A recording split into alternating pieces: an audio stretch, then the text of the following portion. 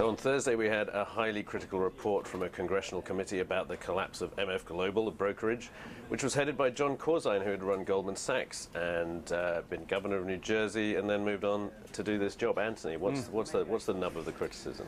Well, it's unfortunately it's the same old story. You could look at a number of reports and criticisms of previous collapses, and you got the same things in there.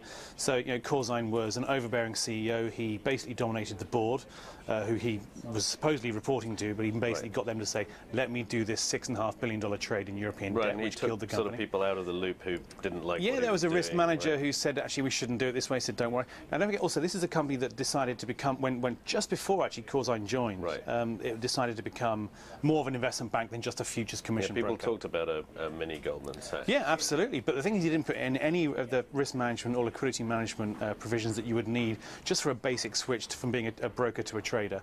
Right. He pushed people out of the way if they didn't agree with him, and he basically dominated the board. So the whole chairman-CEO split thing arises again from this. Should they really have the same role? So Agnes, although the guys had a good old go at Jon Corzine, they had another point to make, which was about the regulators right? again. And I feel like we talked about this so long ago already. So no, and Anthony noted in his piece as well. I mean, we've seen this before, right, where the regulators, you know, their duties overlap. So we're talking about the SEC and the CFTC. Exactly. Who, you know, it feels like if you would starting with a clean sheet of paper, you'd never have two regulators for these markets. No, and this was a debate after 2008. Like, I mean, those were the two regulators that you could really see kind of, they have a lot of overlap, that they could actually become one. It was decided not to do that, but they both agreed to, we'll work together, we'll share information.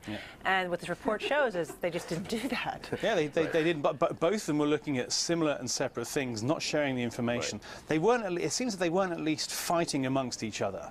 Whereas if you look at the Valukas report into the Lehman collapse, you had, I think, the Fed and the SEC basically bad-mouthing each other. But it does seem like the Lehman collapse. It does seem like this time they were giving conflicting instructions to MF Global. Right, and you see that a little with Dodd-Frank regulations too, that they're kind of, although they've kind of divided responsibilities up, there's a bit of duplication. And I think in their cases there's more than just a bit of duplication. And I think there really is a case. I mean, you know, the SEC chairman Mary Shapiro has even said there's a lot. It makes a lot of sense to basically push these two agencies and just make them into one.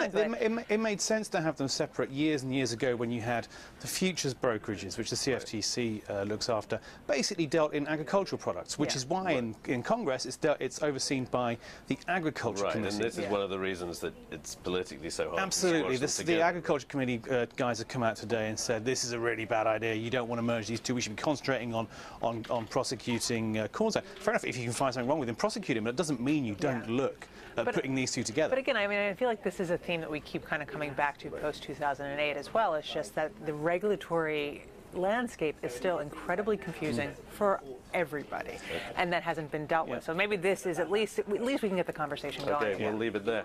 We'll be keeping an eye on whether the SEC and the CFTC show any signs of getting together. I suggest don't hold your breath, but we will have more breaking views next week.